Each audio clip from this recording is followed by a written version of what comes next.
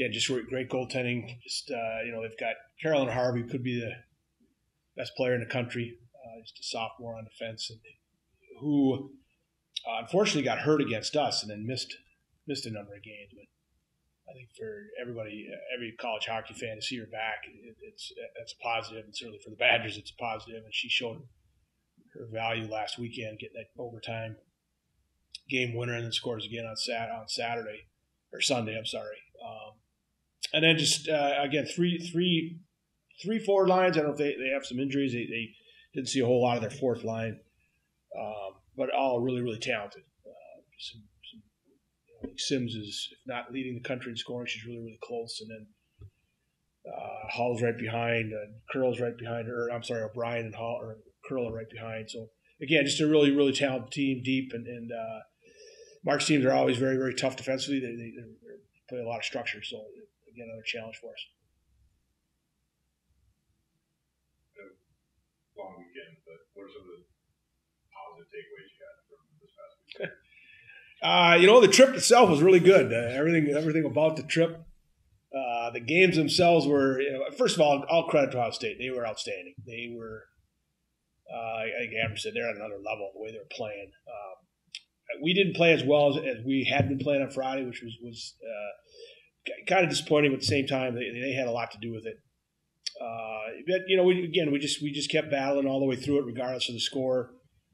Came out Saturday. I thought we started off doing the things we needed to do, but again, they're so relentless. And but again, we got an opportunity to get Abby some game time. She hadn't played in a while.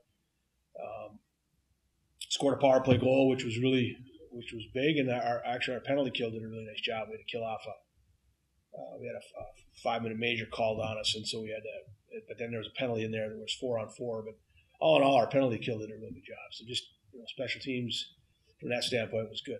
Were there any players in particular you thought were doing well, and you're kind of excited to see continue that this weekend? Yeah, well, I thought Shelby Braylon's line with Kayla and Alyssa Watkins had a really solid weekend for us. Obviously Kayla scored the goal, the power play goal, but that line was on the ice. And since we put them together, we've kind of used them on the power play. And I thought they had a really good showing the weekend before on the power play. We didn't capitalize, but again, Friday and Saturday, it looked pretty good, and they wound up scoring. So, but just from the other line standpoints, I think we're going to at least try some new things today in practice just to see how it looks. And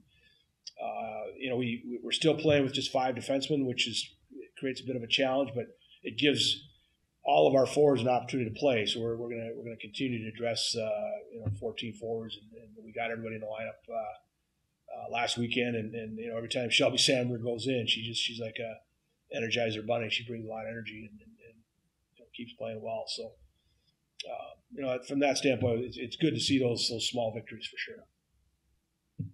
Can you ever remember, Coach, a season where you faced a number one weekend, and then the second weekend you're facing a number 2, like this season?